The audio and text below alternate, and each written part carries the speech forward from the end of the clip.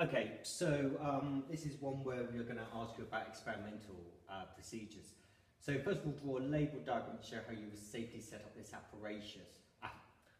apparatus to distill off the cyclohexanone and water. Okay, so we've got a round bottom flask, heat source, so you'd probably use a heating mantle for that one. Thermometer bulb at the level where the vapour comes over, then it's going to drip down into the receiving flask there, water in at the bottom of the reflux condenser and water out at the top, so it goes against gravity. Once you've collected this, it tells you it is a mixture of both water and cyclohexanone that you have. Therefore, you would put it in a separating funnel, and then you would use the separating funnel to separate those two immiscible layers together. Then you would add to the cyclohexanone a small amount, well, you'd add some magnesium sulfate and hydrous magnesium sulfate, which would then remove all the water from that and filter off the magnesium sulfate, and you're left with pure cyclohexanone, hopefully. And then once you've done that, you would redistill the organic layer and collect the fraction distilling at the boiling point of cyclohexanone, which is 156 degrees C. Right, okay, so ethane dioic acid removes excess dichromate, as the equation below. How would you tell when the excess dichromate has reacted completely? Well, it would stop fizzing, because one of the products is carbon dioxide gas. So while this reaction is happening, you will see bubbles appearing. Once it's finished, no more carbon dioxide gas, no more bubbles. Student monitors, of course, the reaction using TLC. How could we use TLC to monitor the reaction? Well, you would keep taking regular samples from the mixture. You'd put a spot on a TLC plate alongside cyclohexanol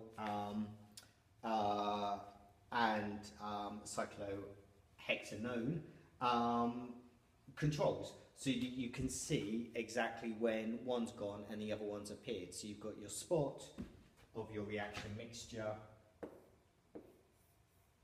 like so, then cyclohexanone, cyclohexanol, then you run the TLC and you can see which one you've got, so you can see that the reaction is complete when it's all but converted into cyclohexanone. And then finally, plan experiment which will allow the student to confirm the identity of the pure organic product. This is where you'd use 2,4-dinitrophenol hydrazine. You would get an orange precipitate which you would recrystallize, and then you would measure its melting point and then compare that melting point against known values in a data book to make sure that you have prepared cyclohexanone. Right, so there's a lot of information for question 21. So let's just work our way through. The first bit we're going to use is that it's told me I've got an empirical formula of C3H6O. If you add all that up, that comes to 58. You notice the molecular ion is actually double that, 116. And therefore the molecular formula must be double that, C3H12O2. Now I'm going to skip across to the carbon-13 NMR now. If you have a look at this, I have got 1, 2, 3, 4, 5 peaks. So I've got 5 carbon environments. But let's have a look. This one, I've got C double bond O. So I have got a carbonyl in there. So that's quite important. The rest isn't really that important in terms of the chemical shifts, but it is telling me I've got C double bond O because I've got a peak at around about 213 ppm. Okay, now remembering, I know I've got a carbonyl group from my carbon-13 NMR. This could be a carboxylic acid in theory, or it could be an aldehyde, or it could be a ketone.